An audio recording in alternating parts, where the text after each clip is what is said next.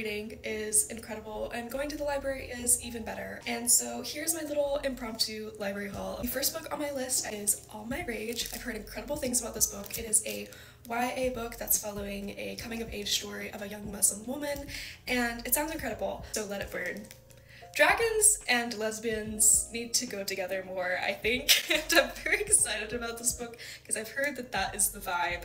The next two books I actually am reading for the Trans Rights Readathon, but the two books that I got are The Moth Keeper. The art style of this book, I mean, I'm so pumped. And then the other book I got for the readathon is Pet. Very excited, and it's like a coming-of-age story of a young trans feminine black woman. So that is my impromptu library haul. I hope you enjoyed. Go to your local library.